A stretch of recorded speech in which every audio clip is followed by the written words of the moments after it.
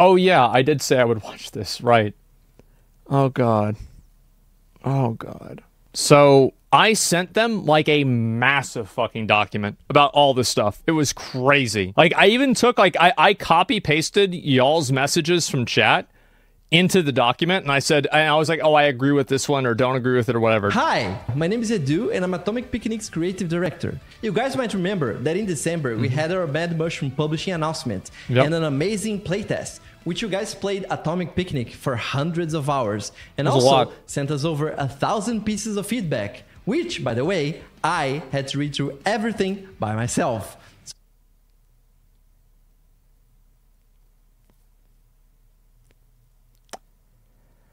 Jeez. Oh, man. So thank you for that. Oh, we also received a lot of feedback from Asmongold, Soda, Aspen, and other OTK creators. Oh, boy. And those we can't ignore, right? Oh, Asmon jeez. being my boss and all that. Mm-hmm. So now that we're gearing up for a new playtest from April 10th to April 17th, I wanted to shed some light on what we've done with all those pieces of feedback up until now. Okay. Okay, so let's start by talking about some map improvements we've done. During Mr. Gold's playthrough, we were all excited watching when right at this moment we knew we fucked up. Although there was plenty of space on the sides for him to go back up, the way cylinders work create this illusion of walls, making it seem like there's no way to climb back up. Also, the walls from where he fall off were so high that you actually had to spend 2 charges in order to go back up.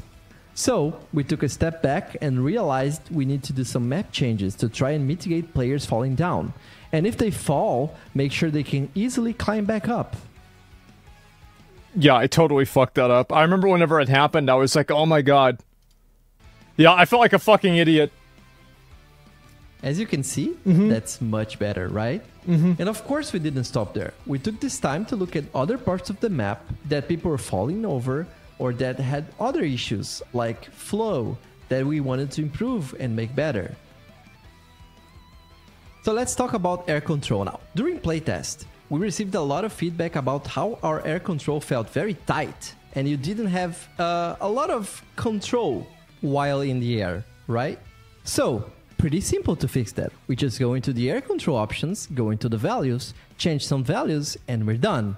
Unfortunately, it wasn't quite like that. We ended up hitting some snags and... Yeah, I don't know how this works, but I said they should fix it, and I guess they fixed it. That's crazy. We had to prototype a lot to actually fix that issue. And it's like, to me, like, this is the thing with like any game that we publish, the only thing that I really play it for is to make sure that it plays well. Like, I'll talk about like systems and like other stuff, but like really it's about a vibe check. Does the game play extremely well? Because if that doesn't happen, then what the fuck? Ended up function first, yeah, exactly. To remake the gameplay police, air control system from scratch. Movement's so important. It is basically 2 months to do. Yeah. Let's talk about weapon balancing now. We've received a lot of feedback about balancing issues, right? But the biggest thing was about slowing down when shooting. One of the reports that we got was actually from Mad Mushroom. They found that the player was still getting slowed even while reloading. This wasn't intended, of course, so we fixed it. As you can see, the player on the bottom video is much faster than the player on the top video. Not only that, but we also took some time to rebalance every single weapon in the game. Some weapons you were getting slowed down by 70%. Jesus. Now, weapons don't go above sniper, 20% slow. While we are talking about weapons, let me introduce you guys to a new device. Hojo is a new device created to combat those pesky air units. When you throw, it creates a lot of random explosions in a small area, dealing lots of damage to all enemies inside it. This is another complaint that I had. I said that some of the guns weren't very good at dealing with the air mobs.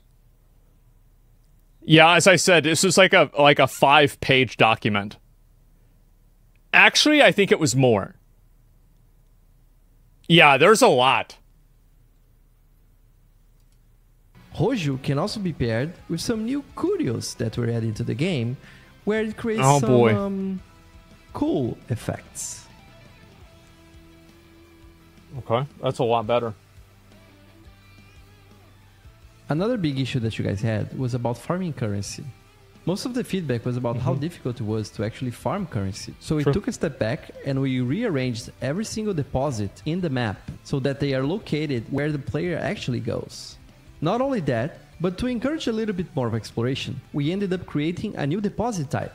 So, one of the things that came up a lot during playtest was performance. And we did a pass through the game, cleaning up everything, and now the game can run on a Steam Deck on 55 to 60 FPS in single No big deal. player mode, and also I didn't know they the did game this. run on an integrated graphics on a computer that has no graphics cards whatsoever. Also, Jesus. please keep in mind that the game is still in the middle of development, so there's still a lot of room for improvement. I just realized that this video is getting a bit big, so let's quickly go through some of the features that we worked on. We've made a cool new revive system that takes into account... I didn't talk about this because I never played with anybody else, and if I did, they never died. I guess this is for like the other people on the team that were like not as good as I was, which makes sense. Every single Yeah. upgrade that you've bought in the shop. It's just how it is. And that I spend a lot of time making a cool video that I'm not going to be able to show you guys right now. There's also a cool new post-game screen that shows every single set of the match and also a breakdown of all your DPS. Yeah, a lot of games have So this. you know what was really missing? Some dopamine directly into your brain. So that's why we made an unlock system. The fuck? We're also introducing a couple of new maps. The first one, called Loner's Camp, is your base camp. You can roam around, interact with some NPCs while you wait for your friends to join you. Also, please, it's an alpha, so don't mind all the placeholder stuff. I actually didn't know they were doing this. This is good. The next map is a Yeah. gameplay map, and it's called Twilight Dam, and it's set in the same biome as the first map, Train Plateau. On this new map, you can find some new art, some new lighting, and maybe some new enemies to fight. Yeah, that was like a big bit of feedback, is like people felt like the game felt repetitive, and so we're trying to like add in new maps and like just new stuff to just make it feel different. Pretty simple, actually. Last but not least, I should mention that we took the time to rebalance every single upgrade in the game. And also, our upgrades are now called Curios. Speaking of Curios, we added a whole new bunch of them. So let's start with the Shockwave. Oh, also, please keep in mind that some Curios names are not final. Shockwave is an AoE damage dealing Curio that deals more damage the more you fall. The AoE size and damage are all affected by how much you fall. This Curio was also an idea That seems very broken. sent by my boss, Mr. Baldy himself. No, wait. Mr. Gold himself. I'm also thinking of making the icon for this Curio like a bald wig or something. So, if you guys want to... Oh, Jesus Christ. It's fine. Do it. It's fine with me. Go ahead. Do whatever you want to do. Yeah, do ahead. It was that. Yeah, I suggested this one. I also wanted the dash to have like a damage component to it, like the Athena in Hades. I don't know if they've added that or not. see that, let me know in the comments below. Yeah, like Demon Hunter. Yeah. Next, we have the dash shot. Whenever you use the air gear while you have the dash shot Curio equipped, you will actually shoot bullets all around you. The bullets will also auto-aim to nearby enemies. Static Dash is a Curio that's a little bit different. First you run around and you charge it up. Then, after you charge it up, you unleash it by using the Gear Dash, and then you deal... Oh, this is just like the, in the first Descendant, the operator, like, character Bunny had the same mechanic.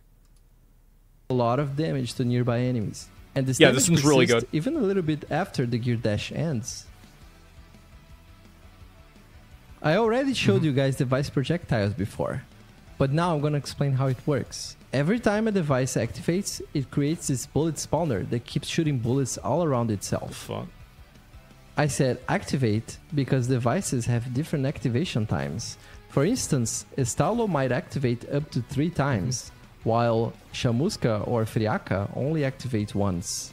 Yeah, we are trying to get it on console. People have been asking about that. I don't know what the status on that is, but yeah. The Ghost Story Curio is pretty straightforward. You get it, it spawns some ghosts, the ghosts deal damage. It's easy. This time I think I asked, oh god. Yeah. of Bible, Google is yes. actually really common in Survivor games. I don't know if this is one of mine or not. I feel like it probably was. Oh boy. It's as common as the Bible. Yeah. And finally, we have Empowered Shot. This one is a little bit more complex, but let's go. Empowered Shot works on top of your fast reload. The more you activate your fast reload correctly, the more stacks of Empowered you get. On the bottom left, This was another one. Yeah. you can see how many stacks of Empowered you get. If you have 12 stacks, that means that the first 12 bullets in your magazine will do a lot more damage. Yeah. And the more fast reloads you get in a row, the bigger your stack is, until you get all 100% of your magazine size buffed up. But the thing is, if you miss a fast reload, you lose it all? Every single stack, and you have to build it up all over again. Makes sense. And there you go. That's everything I wanted to show you guys. And I'll end up on a high note, showing how everything comes together on a high-level match. So thank you all, and don't forget that the next playtest is from April 10th to April 17th, so it's already going on. And please, come and play the game, and have fun and send us feedback, so we can improve for the next one. Yeah, this is a lot better. And also, don't forget to wishlist the game on Steam. Bye-bye, guys. What game is it? Atomic Picnic. It's like one of the games we're publishing. And they made a video, and I was like, all right, I'll watch the video. And there it is. Holy shit. It's definitely like it's very cool for me. I'll link you guys the video, and it's very cool for me because for how long I've spent playing games and then complaining about the games, it's great to see the thing that I was like, you should do this, like, happen. Like, that's awesome. Yeah. That's great. Do the same game, but with swords and melee combat?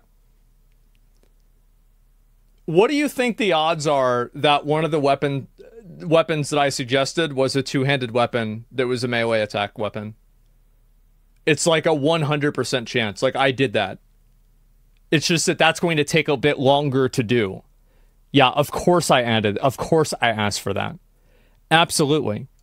Make a melee character? Yeah, we'll see what happens, all right, guys? I don't want to give too much stuff and, any other types of, oh, yeah, this is what it's going to be or anything else, but it's the first game you published.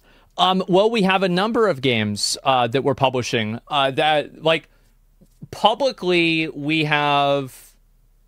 Oh, God. Okay, let me make sure I don't fuck this up. 2 games. There's 2 games. Yes.